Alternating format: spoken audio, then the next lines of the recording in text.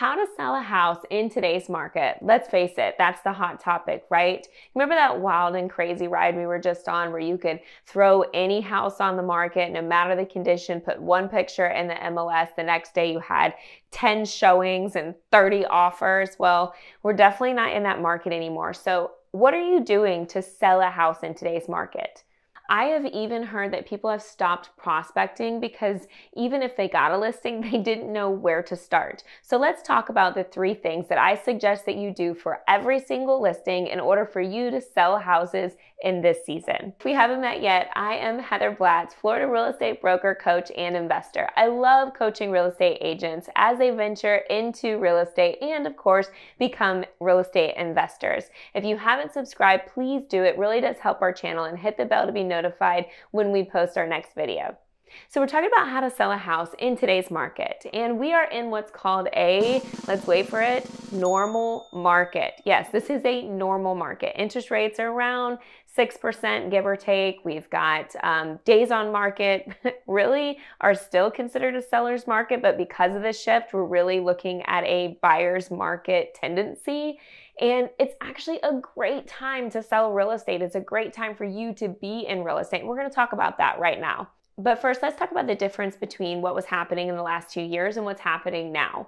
When I would go on a listing appointment and we would talk about price, I would pull up the active listings and the pending listings, and it would look like $75,000 to $100,000 price range, and there'd be 6 homes available and 30 pending, which means we could price at the top of the market because there were a ton of buyers out there, and regardless of where we priced it in that price range, they were going to get showings, we were going to get showings, and likely we were going to get offers over asking. Well, we're in a market today, I looked between $450,000 and $550,000. There was over 200 houses on the market and only 70 pending. That's a big difference. What that means is when a buyer looks for a house in today's market, they're having to narrow down the features of the property because they don't want to look through or sift through 200 homes.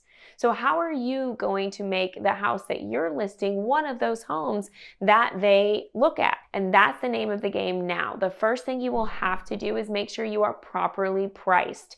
That means you're gonna have to get good at studying the prices in the areas, in the different neighborhoods, in the different cities that you work in. In your market, that may mean pricing a tad below the comps that you're pulling, but you also need to look at what everyone is seeing for active houses too.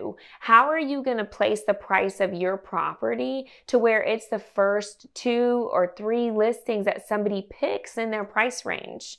That brings me to my second point. You need to have professional photos. The house needs to be staged as much as possible. I understand that somebody might be living there, but going back to the day where people are packing up their items, taking pictures off the walls, and really staging their house, professional photos and staging are a must. One of the examples that I use is if I gave you a few $100s to go shopping, would you go to a Goodwill or would you go to a Macy's?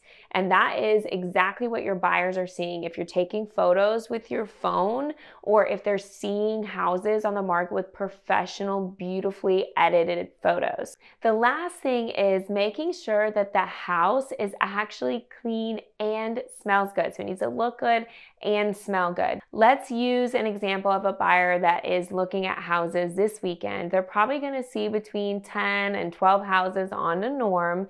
And some of these houses start to blend together. Let's just say there's some 5 options that are top, but they walked into a house and it smelled like an animal, or there was food splatter on a wall, or there was the dust that cakes on fans. It's automatically going to deter them. I used to tell people that buyers needed 3 things to deter them from a house. So that first view when they come up to a house, is it beautiful? Is it where they want? Does it look good? When they walk in the house, are they getting a good smell? They're getting good vibes. If they see three things wrong, usually that house is going to be not on their top list. We also came out of a market where people were willing to buy a home and change out the floors and put countertops in. And we're really probably going to see a shift towards move-in ready homes that buyers really don't have to do much to.